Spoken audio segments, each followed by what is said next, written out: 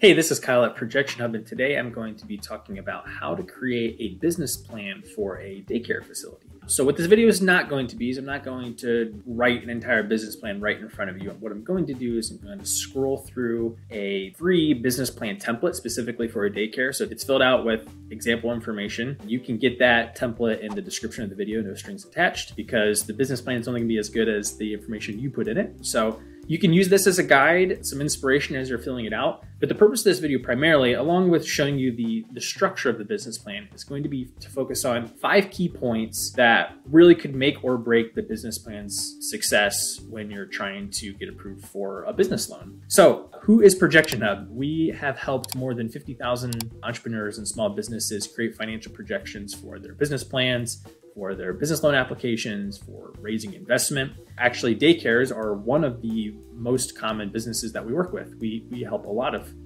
daycares create their financial projections for their business to be used in their business plan. And in my experience, apart from working with all of these businesses here at ProjectionHub, I previously spent nearly 7 years as an SBA lender for an SBA microlender, and we reviewed applications for daycare centers very often.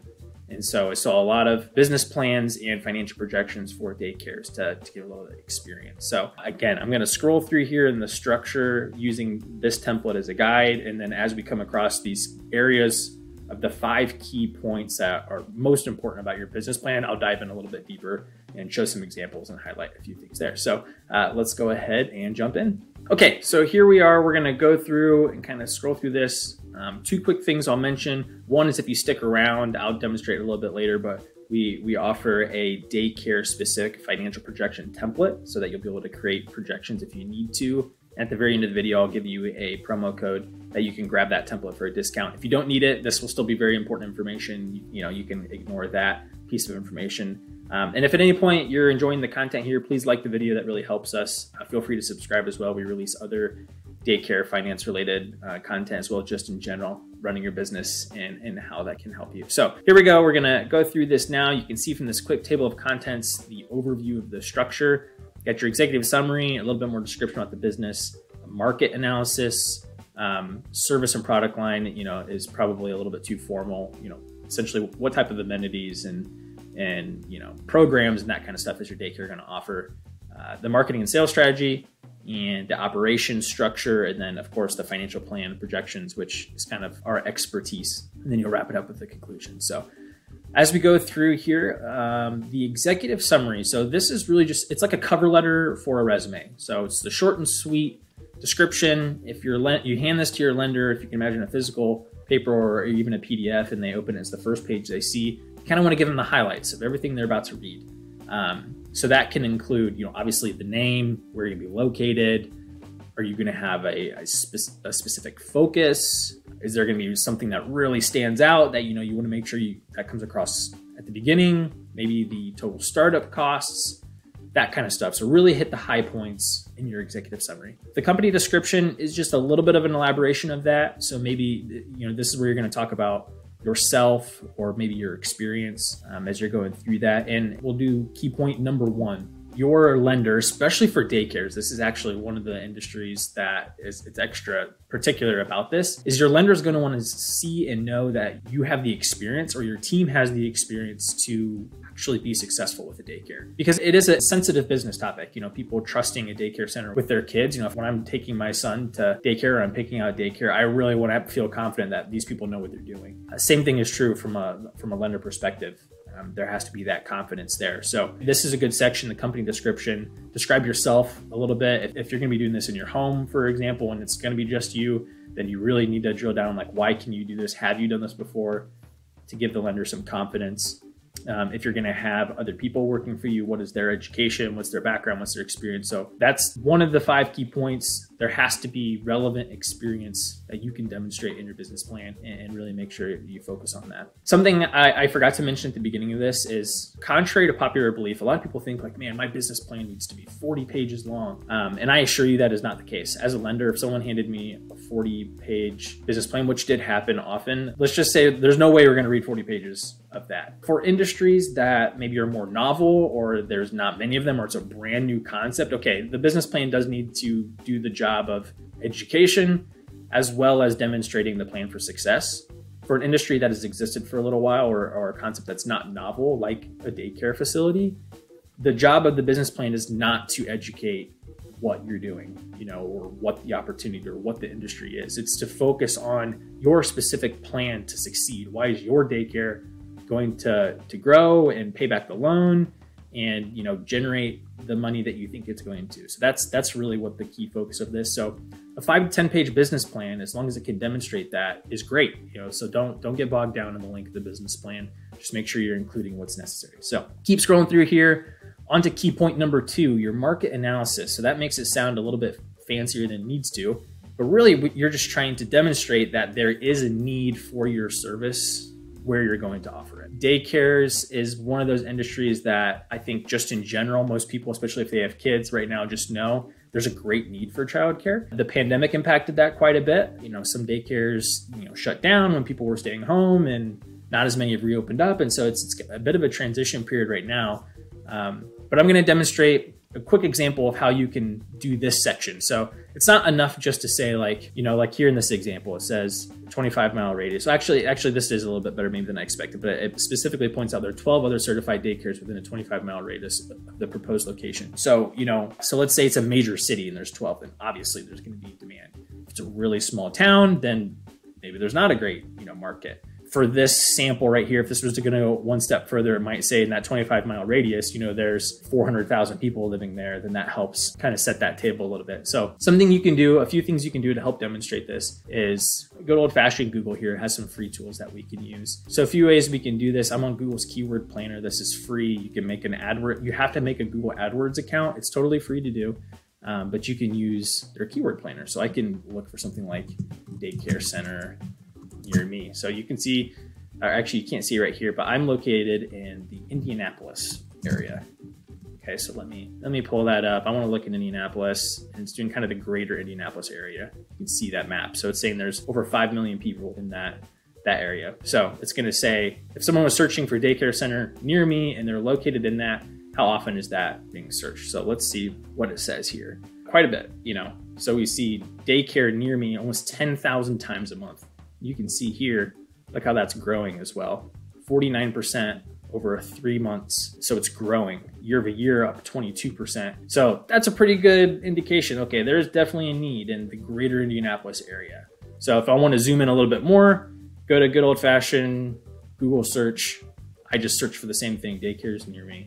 And so you can see I live on the northeast side of Indianapolis, and I can see okay, there's a good chunk here. Me knowing the area, I know that this number of daycares is probably, there's probably still a lot of demand that these daycares aren't meeting. Now, this doesn't include maybe, the at-home daycares probably aren't going to be included on this list. Nannies aren't going to be included on this list. So this is more like certified daycare centers. But this is the type of thing that you want to demonstrate to your lender that there's an opportunity, that there is a market. Here's another quick study I just found from doing some Googling that, shows how much the number of certified daycares is decreasing. So we know that there is a good need. So that is a quick demonstration on do that type of stuff, include that, grab screenshots, put some numbers in your market analysis here. Okay, moving along, describe your daycare services. Are you going to offer extracurriculars? Are you going to teach, a second language? Are you going to have field trips? Whatever, all the enrichment type activities, the curriculum details, include that here. You have the experience with that, so you'll know what kind of detail you need to go into. Now, coming up to point number 3, marketing and sales strategy. In particular, what's most important about this section is how are you going to acquire customers? So saying we're going to have a website and post on social media isn't good enough. You got to give some confidence that you're going to have a good head start. You're going to have no problem getting some kids in. So examples of that might be, maybe you're starting an at-home daycare and you're saying, I live in a neighborhood with 450 other homes. There are a couple of hundred, kids that are younger than school age, and there's no daycare center within 10 miles of us. I have talked to the other families in the neighborhood, and I know that if I opened up, I would have 10 kids tomorrow. That's a great example of customer acquisition. It gives you confidence. If you're going to establish a bigger center, you might, or a facility, you might need to be a little bit more than that. You might have said I've gained the signatures or I started a Facebook group and I had 1,000 families join that said that they would be interested in sending people. So that's the type of stuff for customer acquisition. It's not going to be good enough to say, we're going to build a facility and people are going to show up. Now, for an industry with as great a need as daycares, that might actually still work. But when you're trying to convince someone to give you money for a lender, going the extra mile, and it's a helpful practice for you to give you confidence that what you're going to do is succeed, have that roadmap forward. So that is key point number 3. Now, let's continue to move through here a little bit. Operations plan, this kind of goes along with maybe the experience a little bit, so you can elaborate a little bit more on the makeup of your team, the structure of the business. Here you see details on like trainings and certifications. That's all good information included in here to make sure that you've thought about that type of stuff. So, okay, and then financial projections. We are biased. This is what we think is the most important part of your business plan. Coming from my experience as a lender, this is what we spent 90% of the time looking at. You read the business plan, make sure, like, okay, they got these things, including these other key points I'm talking about. But what you're really drilling into when you're making a decision is this financial data and a narrative around that. So don't be afraid to include, more text describing what you're seeing here. So all of these charts you're seeing, so we got startup costs here, 5-year breakdown of, some of the key line items from the financials, including plan for profitability. So you can see 23 all the way out to 2027. Most lenders are probably going to want to see at least 3 years, especially if you're a startup. You can see some greater detail on total kids and the rooms and all that kind of stuff, sales growth, and then key ratios. Then you'll see full-blown financial statements, financial pro formas, lenders like to call them. I'll do a quick plug here. All of these were generated with our daycare specific projection template. So this is built to be very doable on your own as DIY. If you do purchase it and you have questions, of course, we'll help you answer those questions and make sure you get taken care of. But I just want to give you the confidence that we've had a few hundred people use this template to create projections for their daycare. So you'll be able to include the types of rooms you're going to have, how many rooms, including the ratio, so that you can make sure the ratio is correct per your state's requirements, how much it's going to cost for those kids. And it's going to generate all of this revenue data for you. You'll be able to put in your expenses that you plan for over the first 5 years and any employees you plan to have. And then it's going to generate all of that information for you, all of the financial statements tidied up exactly how your lenders are going to need. So that's just a quick plug. I'll go ahead and link this in the description as well and give you a promo code at the end of the video for that. So key point number 4 now is, are your financial projections realistic? So within the industry standards. So if you kind of come in and your revenue is way higher, your profitability is, we're going to be 70% profit. And that's going to raise some eyebrows for your lender. So you want to make sure you're not an outlier, right? So the best way to do that, this is not that surprising an answer again, is to do Google searches on some of the key things: revenue, profitability, tuition rates, that kind of stuff. You want to be within not only the maybe national industry standards, but also like in your community. What are other daycares charging? You don't want to be too high, you don't want to be too low. And so you can do things like, what's an average profit margin for a daycare center? Around 15%, So when I'm making my projections, I want to see, am I going to be around 15%? So this, not gross, that was net. So after, you backed out of these things. So 7%, 20%, that's within reason, right? So that's really important, is to make sure it's going to be in line with that. When is the business going to be positive cash flow? And then your lender's also going to want to know what the debt service coverage ratio is. That they'll probably calculate that based on your projections, but they're going to want to see that be 1.2 or higher. And what that means is that they want your projections to see that you're going to have $1.20 in free cash flow monthly or annually for every $1 of debt payment, because they want to see that apart from all the other things you got to pay, you're going to be able to pay back the loan. Okay, so hopping back over to the business plan. Now the projections are going to round it out apart for the conclusion here. But I have one more key point to make, and that is what we like to call skin in the game in the lending industry. So your lender is going to, basically, they're going to expect you or invite you in to take some mutual risk in this. So say you show up and you're like, I need $150,000 to build out this facility for a daycare. You are going to be expected to contribute some percent of that, just like putting a down payment on a house. You're buying into the risk a little bit. You're mitigating the risk for the lender a little bit. So you're probably gonna be expected to put in 10 or 20% of the cost of that. Now, maybe you don't have cash or not enough cash, or maybe the lender is concerned about a credit score or something like that. They'll try to further mitigate that with collateral. So if that's a title to a free and clear car, a second mortgage on your home, you know, something like that. Now, a lot of people don't have a lot of sympathy for lenders, and I totally understand that. But just putting the lender hat on, you know, when I was a lender, where that's coming from is they don't want to do that to wreck your life if you don't pay back the loan and chase you down forever.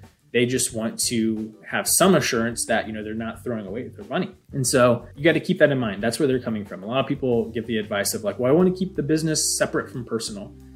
That makes sense when it comes to bank accounts. But anyways, they like to keep that separate, keep things tidy from a bookkeeping, accounting standpoint. I totally understand that. But when it comes to actually getting a loan, you just be prepared that that is going to be an expectation. Your personal life is going to be wrapped up in this because the lender's going to want to have assurances they're going to give it paid back. So that's the quick run through of the business plan. Again, grab this template for free down in the description. If this was helpful to you at all, please like the video. Feel free to subscribe to our channel for more tips about just being an entrepreneur in general and growing your business and staying on top of your financial components of that. But also feel free to reach out if you have questions. Grab this template. I promised you a discount code. You can use PH20BP to enjoy a 20% discount on the template. This template, I believe, is $79. And so it'll bring that cost down a little bit. I assure you that's much cheaper than if you were to have a CPA prepared it. You're going to have financial projections if you plan to get a loan for a daycare. And we also are happy to provide a complimentary review of your projections. If you already have some, you want an expert to take a look and give you some feedback for some potential pitfalls, feel free to send it to us at support@projectionhub.com. We'll give you some feedback. And yeah, thank you so much for sticking around. Best of luck.